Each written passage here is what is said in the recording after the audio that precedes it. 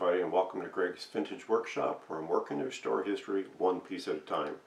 Tonight's going to be the final part, part 4, for the GE 404 AM radio. And I'm a little disappointed in myself because obviously I actually did the electrical restoration on it and actually had it working. And then I decided to try and make it better, and like I usually do when I try and make something better, I usually screw it up.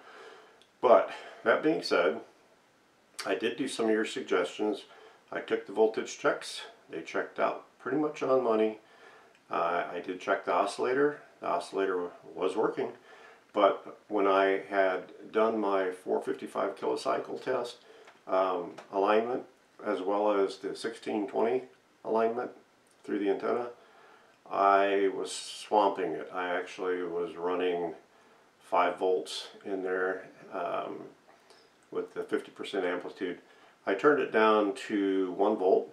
I was on my digital signal generator, and I retuned it, realigned it using the 1 volt, and I actually got it to oscillate and make some noise on the lower half of the scale, about halfway.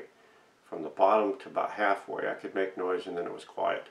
So apparently I screwed something up in that IF transformer, but I decided, you know what, I have one radio station that's AM around here, and it's a talk radio, and my daughter wants this radio to play music on, so I added the Bluetooth to it, and it sounds really good.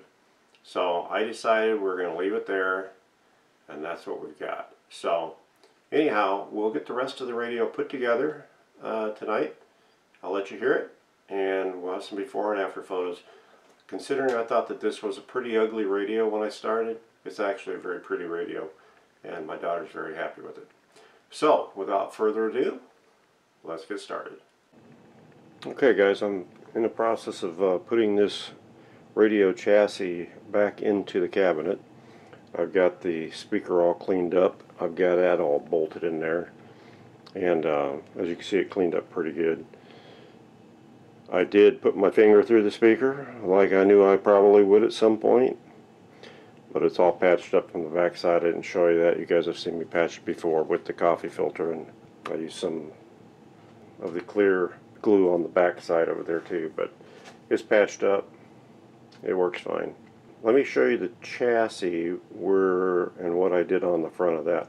Oh, before I show you that, here's the metal plate that goes on the bottom of the chassis, between the cabinet and the bottom of the chassis. That plate, that cleaned up really nice, turned out real nice. So let me move this off the bench and I'll show you the chassis. Okay, so if you guys remember this metal plate that run across here, it had what appeared to be flocking on it. If you remember me telling you it had flocking on it. Now this was the piece, and you see this cruddy, and it had flocking, and pretty thin, almost like construction paper with flocking. So I went ahead and got some black construction paper and made it, and then I remembered I had some self-adhesive black felt. So I took and covered that piece of cardboard that was on the metal, because there was cardboard glued to that metal. This is the metal right here that the actual indicator runs on. Well, that was covered with a piece of cardboard that was about, well, it was exactly this, only it was cardboard thicker. So what I did was I put the self-adhesive felt on there, and I think that turned out really nice. Let me zoom in on a little bit for you, if you guys can see that. So it looks like flocking to me, and I think it works like flocking. Everything clears it. You can move the indicator really nice across there. So that's the way we're going to put it back together again, is with that. Got the bulb, that part was bent so that the light can get in there. And let me get this chassis back into the cabinet, and we'll see what it looks like.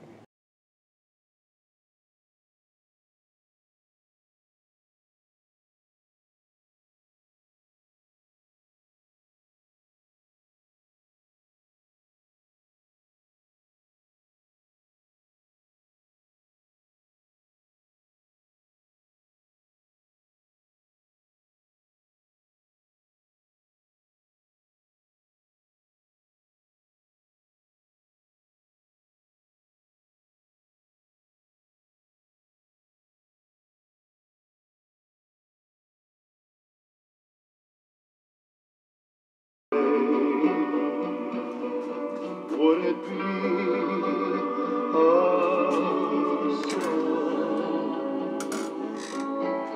I can help falling in love with you.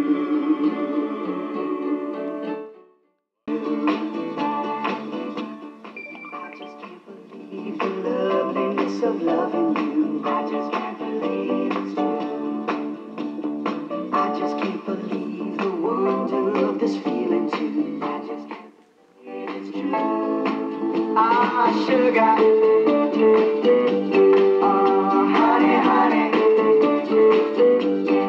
You are my candy girl, and you got me wanting you. So I got the indicator all reproduced. It actually turned out pretty darn good. And I'll show you how I did this. Also, the GE down there was done by my son-in-law using an ultra fine tip gold Sharpie paint. It's a paint Sharpie in gold, ultra fine tip. Okay, so here's how I did that indicator. Try and get a pointer here. I guess actually I have a pointer on my computer anyway. I was going to go like this and point to stuff, but there's no reason to point to it because I use my pointer. So the first thing I did was I took a picture of the front of the radio and tried to keep my camera as level as possible, but as you can see I didn't. It's kind of going downhill as you go over high here and it goes downhill. But you can also see this was a 60 and the white's pretty much gone from this stuff, right? So the first thing I needed to do to be able to fix this was I had to go online and find a app that would allow me to turn this image into a monochrome image. And so I did. I found that program, which I don't remember what program it was now. But anyway, I took that and I monochromed it. Basically what that did was made everything that was darker, obviously, than everything else black. And then everything that was white, white. Now this lighter section here, this isn't from my lights in here in my basement. This is actually from the lights that were on the radio at the time I took the picture. But it had filled most of that in. This white down here, this line across here, it was still white on the thing. So anyway, I took that and I copied it into my paint program, just my Microsoft Paint.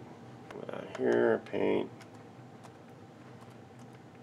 I don't like Paint 3D, I always use this paint. Anyway, I copied that in there and proceeded to fix all of the flaws, which, now let me see if I can open this. Let's see, File, Open, back to my desktop. We got this capture here, I believe. So this was the one that I was going to modify after it was